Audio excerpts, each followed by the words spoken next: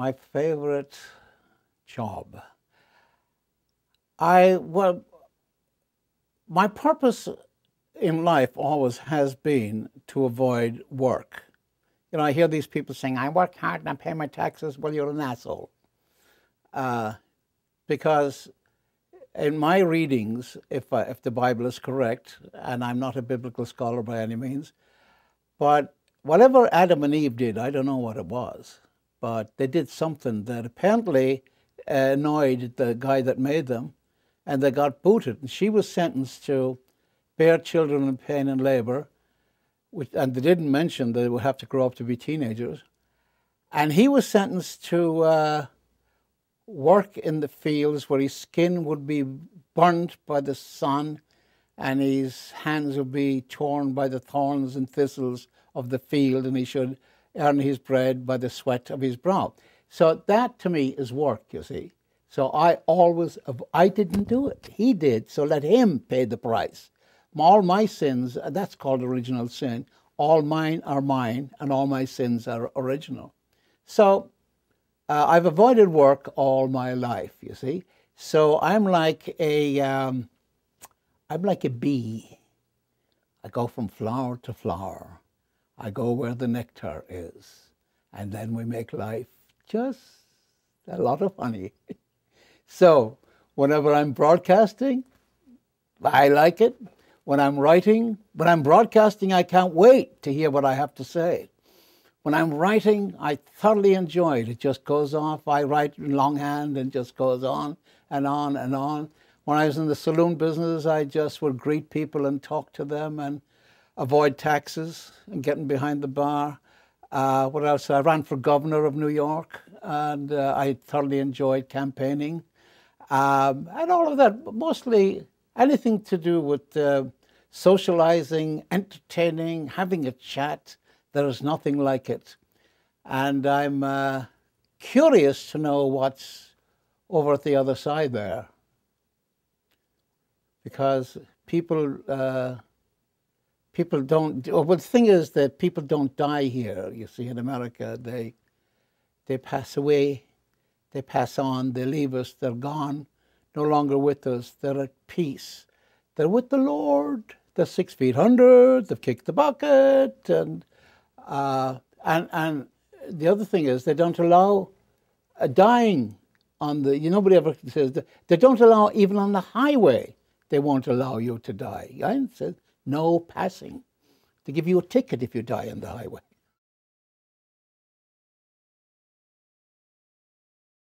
I would say I'm more spiritual than you see, the way I look upon organized religion, I was a victim of that, of mythology and of cruelty and of absurd stuff. And organized religion has all the facets of organized crime, except the compassion of organized crime. They will only break your legs, whereas organized religion will send you to hell forever. And we have to think about all that stuff of snakes and paradise, and even, making the connection between why the guy, whoever it was, made these Adam and Eve and makes all of these animals, all the cows and sheep and pigs and elephants and rhinoceros and rabbits and hares and moles and octopuses and salmon and trout and snakes. And of all the animals that he or she, whatever, created, he brings one into paradise, the snake. Now, you think you'd bring a nice little dog or a poodle or something into paradise to keep Adam and Eve company? No, a bloody snake. And instead of a cat, maybe, who just a cat would have been, no, snake. Not alone that, but a talking snake who says, "How are you, Eve?" "Oh, I'm fine, thank you." "How about this apple?" "Oh, really? Oh, let me try." "Oh, yeah, Adam, this is great apple." So she hands him the apple and they get tossed out. And he has to go and work. She has to bear children. And the snake, they say, he has to crawl on his belly for all eternity and eat dust. Now, if he was a serpent before, how did he get around? So they banished him and tossed him out and sent him to Ireland. And then they say St. Patrick came and banished all the snakes from Ireland. So he might have, because I think they all came here and took over the St. Patrick's Day parade. That's my idea.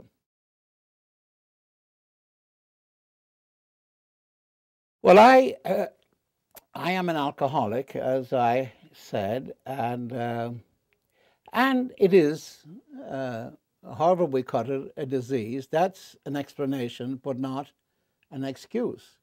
So once I know I'm an alcoholic, then it is my fountain, obligation, duty to see what I can do about healing myself. Now, there's no recovery from alcoholism. It is an incurable disease. And it also is a disease which tells you you don't have a disease. It tells you, I am your friend, and all you need at any given time is a little drinky poo to make life good and all of that. So then you take the little drinky poo, and the next thing you know, you have consumed about 40 drinky poos, and you're acting like the complete asshole that you were before you had the drinky poo. So I discovered that, and I said I would never become an alcoholic like my father, because my father deserted us. But diseases, there's no let up. They get you some way or another. So the alcoholism got me, and I ruined my first marriage with drinking and the lying, deceit, infidelity, and all of that, the whole bloody thing. I was the complete one. Alienated my first wife, and although I was not abusive in the physical sense, in that I did never hit her like many. I was lucky that I'm not addicted to that kind of thing.